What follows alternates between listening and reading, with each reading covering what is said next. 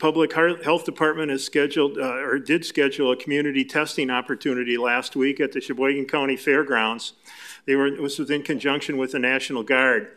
There were 250 tests that were administered, and within the next day or two, we should have all the test results back.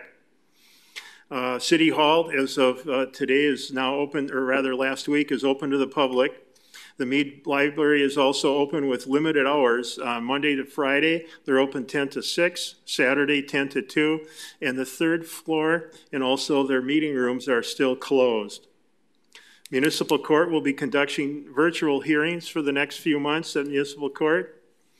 Our city parks have remained open through all of this, but the following park facilities will remain closed until June 30th and reevaluated based on the Sheboygan County Safe Restart Guidelines.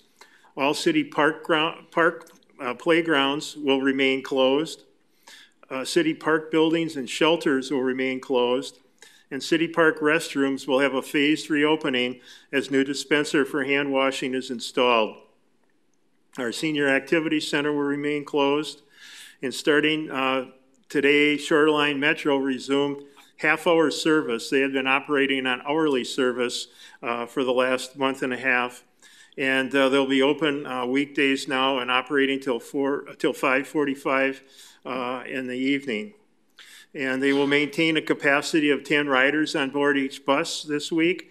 And then next week, they plan to change that to 15 riders per bus. So they're coming back, and in future weeks, we'll also see service return in the evenings and on weekends. The other thing that the coronavirus has caused is for the canceling of many events. And while the city had canceled some of our events for the 4th of July, today, along with Festival Foods, the sponsor of the 4th of July fireworks, we have decided to cancel the 2020 fireworks due to the guidance of the Sheboygan County Safe Restart Plan, which was put in place by the Sheboygan County Division of Public Health. These regulations recommend that outdoor events should allow for people to maintain 6 feet of physical distance from others, and gatherings should be limited to 25 people or less. It's clear that we cannot maintain that with the 4th of July fireworks. In our announcement on April 30th regarding the 4th of July festivities, we stated that the fireworks plans would be finalized today on June 1st. That announcement mentioned the possibility of postponing them till Labor Day weekend. However, that option is no longer viable, and the decision has been made to fully cancel the fireworks for this year.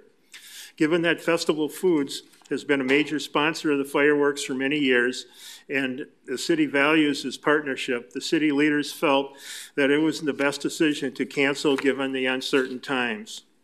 The city of Sheboygan will not be hosting any 4th of July celebrations this year.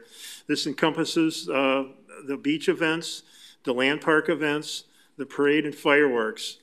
These celebrations are planned to resume for the 4th of July in 2021, and no fires on the city beaches will be allowed on July 4th unless they are within the recreational fire rings per regulations, which are posted on the city website.